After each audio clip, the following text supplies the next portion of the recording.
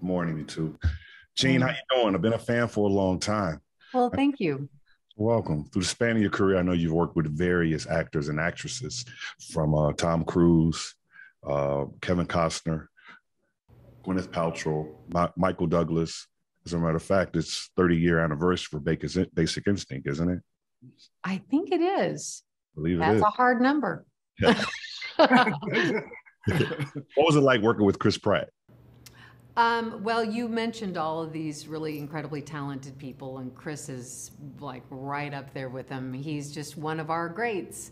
And I think he was spreading his wings dramatically in this, and I think everybody's going to be really, I don't want to say pleasantly surprised, because it's really some pretty tough subject matter, and there's some scenes, there were a couple of scenes that even I, a seasoned movie watcher, series watcher, I was just, wow, this is, he is going to some depths there. So I was proud to be a part of this and to watch him grow. And I mean, LaMonica and I've been talking about him all day. He's just been this, he's a leader. He's producing on this, and he's just a leader, a born leader.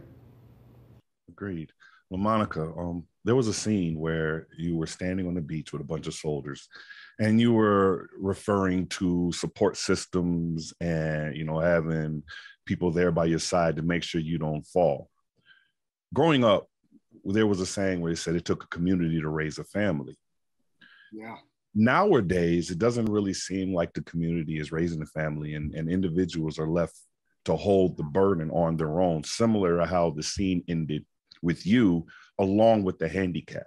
Do you believe in life that it no longer, that more individuals are now left holding the burden on their own without the support of their friends and family in the community? I think that's a yes to answer that. And I think it's a loaded question. There's a bunch of different reasons and a bunch of different, we're in the age of social media now. It's just, it's a lot to tackle.